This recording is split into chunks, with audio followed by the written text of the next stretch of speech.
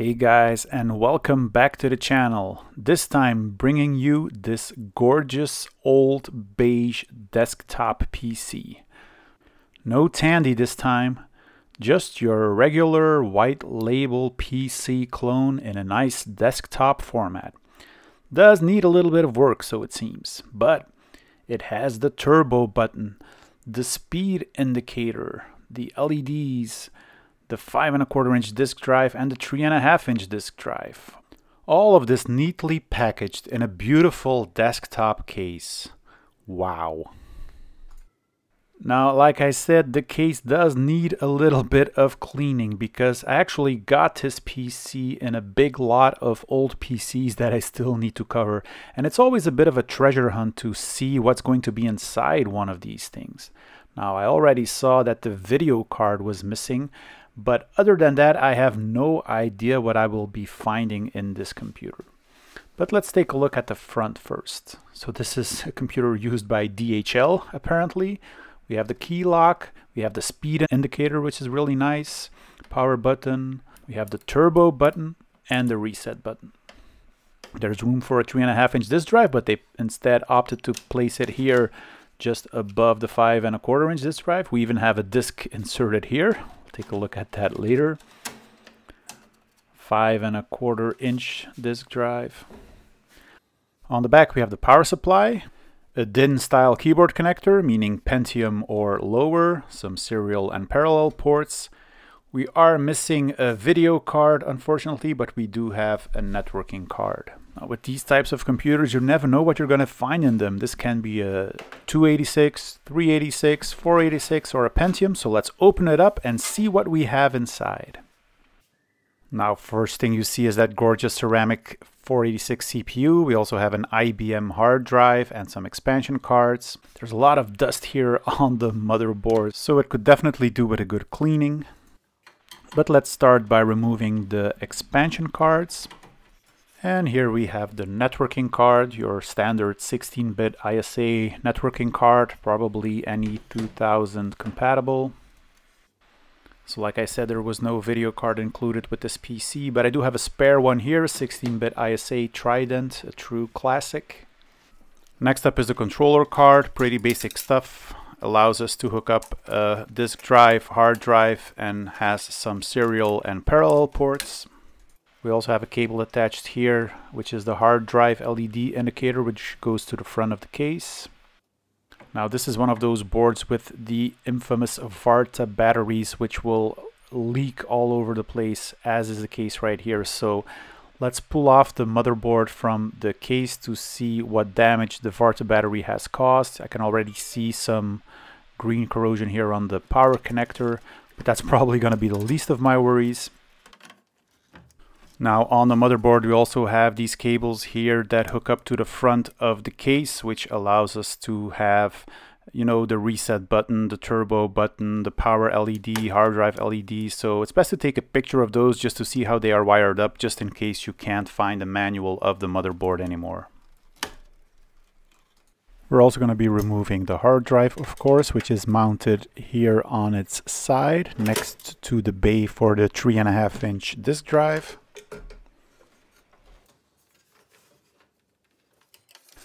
And another thing I'm going to be removing from this case is the front cover, because that one needs a lot of cleaning, both on the outside and the inside, no doubt. I mean, just look at all this dust that has accumulated on the inside. So we'll give this a proper wash also. We also need to get the drives out. So we'll start with the 5 1/4 inch floppy drive, and then we'll remove the 3 1/2 inch floppy drive as well. So we've got the 3 1/2 inch disk drive in a 5 1/4 inch drive bay, so that it positions nicely on top of this 5 1/4 inch one. Now, as this is an old computer with an AT style power supply, we need to remove the power button, as it is directly attached to the power supply unit. And here we have it, all of the components from this 486 machine. Some of these will definitely need a good cleanup. Just look at all the dust that has accumulated on this motherboard, the ribbon cables here. But yeah, that's pretty much it when it comes to the components that make up this little 486 desktop PC. So let's take a closer look. So here we have the motherboard with all that dust. It's virtually impossible to see what kind of CPU we have, but this is in fact a 486 DX50 megahertz CPU. Here we have the Varta battery, and yeah, pretty extensive damage here on the motherboard. We'll need to clean it up, remove the battery, and see just how big the damage is in fact. Yeah, power supply is also filled with dust, so yeah, this one will definitely need a proper cleaning also. So let's start with that. Let's remove the top cover of the power supply unit. Now I'm hoping that this one will still work, but I do want to get all of the dust out here before I start it, because yeah, this is just a big mess. So yeah, inside looks pretty good component wise, but yeah, let's take it outside, get the air compressor, and let's start cleaning some components.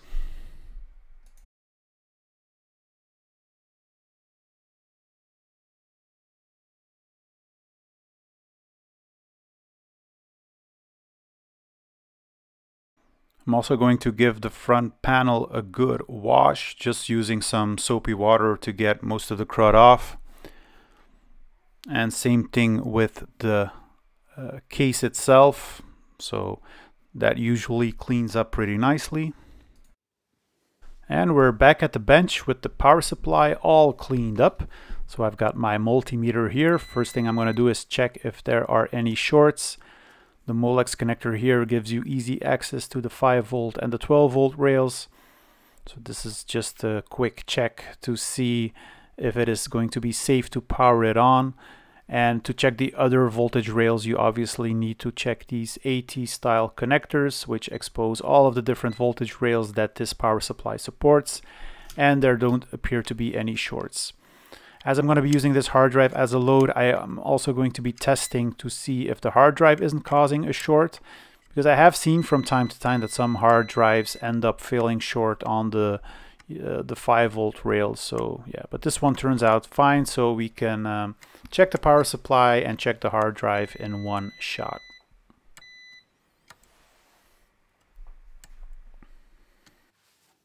So here I've got everything hooked up. I've already pressed the power button here because I'm going to be using this switch on this extension cord, because I don't really like touching that power button. We are dealing with AC high voltage here, so I've got my probes hooked up to the 5 volt rail. I've got my hard drive hooked up, so let's power it on. And we get a clean 5.09 volts, which is excellent. The 12 volt rail is a little bit low, but we don't have anything attached to that output rail. So yeah, we'll see once everything is hooked up how it goes. But let's first check that Varta battery in more detail. As you can see, lots of corrosion built up on the motherboard here. So yeah, we'll definitely need to remove that one and see how much damage that has caused underneath the Varta battery, and typically also underneath this keyboard connector. So let's also check the back of the motherboard. Now there doesn't appear to be a lot of damage here, so hopefully this will be repairable. But first thing we're going to do is remove the Varta battery, because yeah, with these old computers, that's definitely the first thing you want to do. So I just take a flat screwdriver here so that I can apply a little bit of pressure. I heat up the pads, and then yeah, normally it's just a matter of pressing down on the screwdriver and the battery should just fall out. And here we have it, the Varta battery, 3.6 volts, 60 milliamp hours, the root of all evil, which will kill the motherboard. So yeah, best that we remove that as soon as possible. And I'm going to be cleaning up these holes here so that perhaps later I'll add a coin cell battery to replace it, which is a valid replacement for these Varta batteries. But first we need to take a look at the motherboard just to see how extensive the damage is.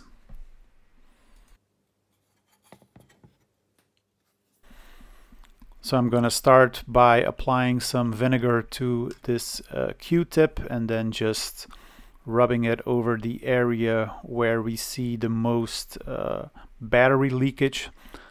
So that will kind of neutralize the battery acid. And if you take a closer look, you can actually see the battery acid being eaten away by this vinegar, giving it a more cleaner look, so that we can have a better view on the actual traces that have been potentially impacted.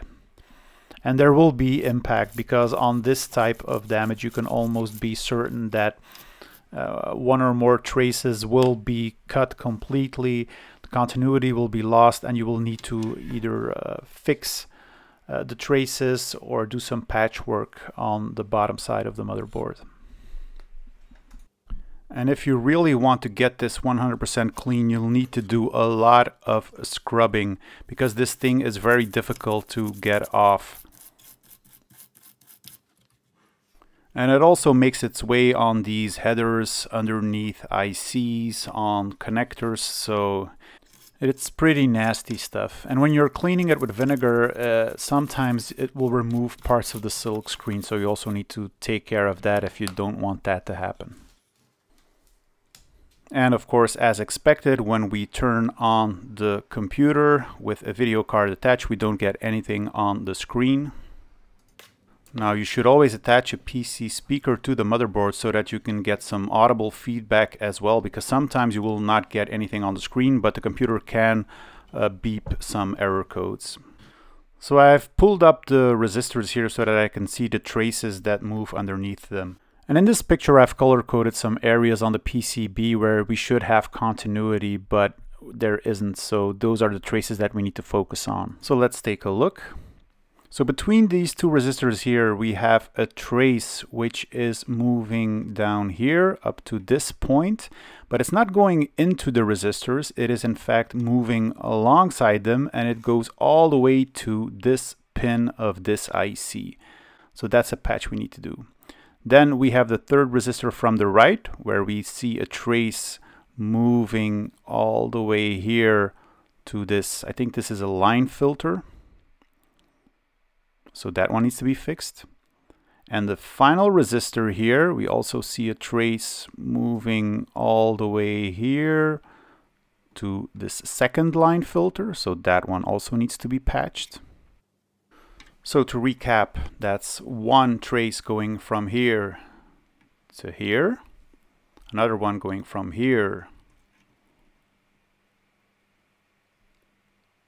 to here, and a final one going from here to here. And I actually missed another trace that I'll show you on the back of the PCB. Now, to patch these traces, I usually go to the back of the motherboard and add some patch wires to the various points that I have found on the other side of the motherboard. I also do a continuity test just to make sure that I have created the right connections. And although I know I haven't fixed everything yet, I just wanted to see if it would turn on right now. And apparently it did. So we are making progress, but unfortunately the keyboard was not working. So I needed to continue with the patchwork. So although we fixed the two traces from the two resistors to the line filters here, we still need to patch this connection here from the IC to this point here. And I also found that this trace was broken here, so that needs to be bridged as well. So let's continue with that. So I've added an additional patch cable. I'm going to bridge these 2 points here and solder them on the other side. But I still had keyboard issues. So my focus went to the keyboard connector, which sometimes also causes issues when you have leaked batteries. Now, sometimes the internals of that keyboard connector might get broken. So an easy way to test that is to just use a cable that you can insert into the pins of the keyboard connector, and just making sure that you have continuity to whatever is going to the motherboard, so that can be easily checked with your multimeter like this, because all of these points are exposed on the motherboard, obviously. But these turned out to be correct. So next thing I did was I removed the keyboard connector from the motherboard, because then it's always interesting to see what's going on beneath that keyboard connector. because obviously there will be traces beneath that keyboard connector that you cannot really identify right now, and then it becomes kind of guessing to see what's going on. So best thing to do is just to remove the thing completely so that you can get a clear view of the traces beneath that keyboard connector. So yeah, fortunately no damage to the connector itself, so it's going to be on the motherboard. Now with the connector out of the way, we can clearly see the traces and we can do some continuity checks. For example, this one turns out fine. This one also. This is just a ground connection. This one is fine. But then this one appears to fail, and I do believe that there is a trace here. So let's take a closer look, because sometimes you can hardly see the trace anymore and you need to angle it a little bit towards the light so that you can actually see the trace. And there is definitely a trace between these points that has been eaten away by the battery. So let's just add some flux here so that we can attach the keyboard connector again. Solder the connector back on the motherboard. And patch that connection that we saw that was broken. And with that final fix, we were able to boot the computer and we had a working keyboard, as demonstrated here by navigating through this gorgeous AMI BIOS screens. So yeah, this is really nice. So we're definitely making progress here. Now, when you start the machine for the very first time, it only detects 640 kilobytes of RAM. I initially thought that that might be an issue with the motherboard, but it seems to be the default behavior when there is no battery attached. Also notice how it says external memory 0 kilobyte on this screen, so that's definitely not normal. But when you reboot the PC and you save to the CMOS for the first time, the next thing that will pop up on a reboot is the fact that there is a memory mismatch, and it does indeed count to 4 megabytes now. And in the standard CMOS settings, you now see that the extended memory has been set to 3,328 kilobytes, which is the correct size. So when we save that, the computer will again count to 4 megabytes, but we will no longer have the memory warning. And after booting, we get this familiar screen where we see the 8486 main processor. We see the 4 megabytes of memory. We see that we have 256 kilobyte of cache memory. We see the 50 megahertz CPU clock and the 384 kilobytes of shadow RAM. And let's take a look at the motherboard here. So a clean motherboard with the Intel 486 DX 50 megahertz CPU. I love seeing these CPUs, and I think the 486 is an excellent platform for retro computing. The motherboard also comes with 256 kilobytes of cache. We have the SIS chipset here, which was pretty common back in the day. We have the AMI BIOS chip, 4 megabytes of RAM, the AT style power connector, the 5-pin DIN connector for the keyboard, and ample room for expansion with these 6 16-bit ISA slots and 1 8-bit ISA slot. The power supply unit is in excellent condition and works fine, so I don't expect to see any issues with this one. And now we can finally put everything back together again. I mean, this is the nice part, knowing that everything works. But it's always a bit scary because you never know if it will still work after you have again assembled everything. But normally we shouldn't encounter too many issues with that. So let's just hook everything up, give some power to the motherboard, add the PC speaker, the power button,